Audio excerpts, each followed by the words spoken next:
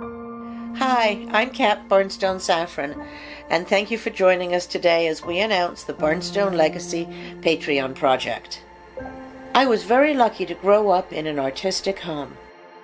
My mother introduced me to music, and my father, the late Myron Barnstone, was an artist who brought classical design elements to his contemporary work.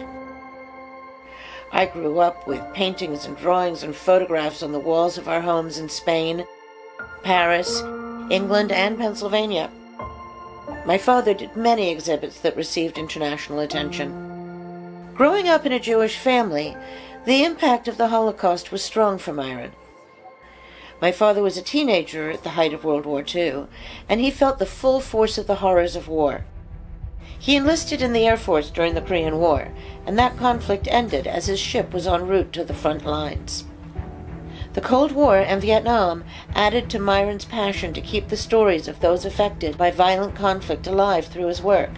He also abhorred nuclear war and used his canvases to bring an awareness to the need for world peace. An exhibit my father did in Paris, called The Survivors, gained international acclaim for its fierce anti-war message.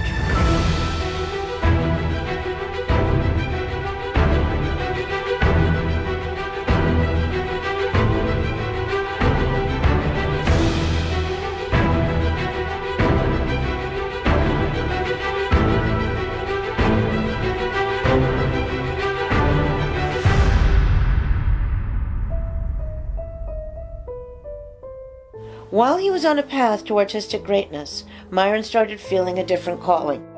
He was frustrated that art schools in the 70s were starting to emphasize feelings over form, simply encouraging students to do what felt good. From his decades of study and practice, my father knew that to draw well, would-be artists would need a strong foundation in the discipline of geometric design in the golden section that the classical masters studied and practiced.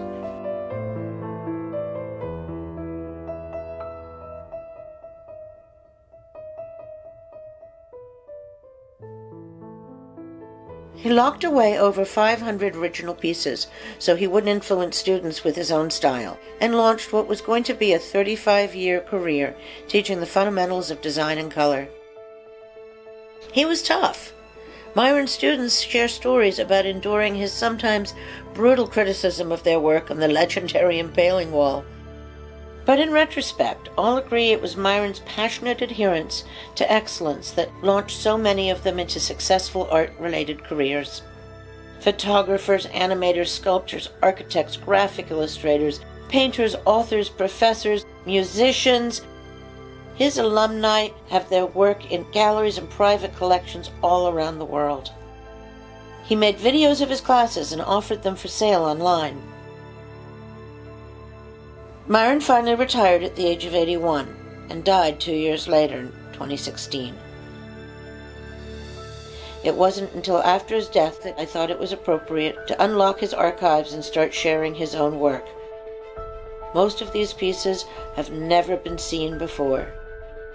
And this is where you can help to keep the Barnstone legacy alive. As the new director, I'm looking forward to telling you all sorts of new programs that are coming ahead of us.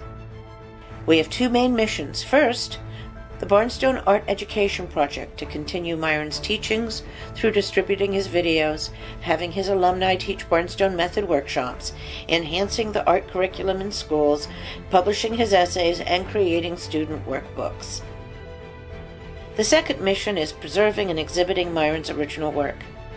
He's been compared to Picasso and often included with the School of London artists like Ron Catai, Francis Bacon, and Lucian Freud.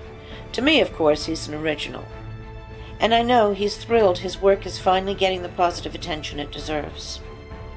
Just like Michelangelo and Da Vinci were able to create masterpieces with the help of their patrons, Barnstone Studios needs your patronage to continue our mission to enrich people's lives by teaching and providing fine art.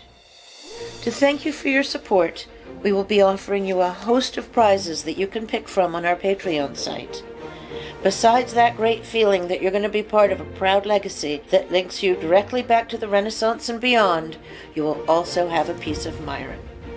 Your donation will help fund the education project, restoring and exhibiting Myron's work, keeping Barnstone Studios up and running so we can help make the world a more beautiful place. Thank you for your consideration, and as Myron would say, be well.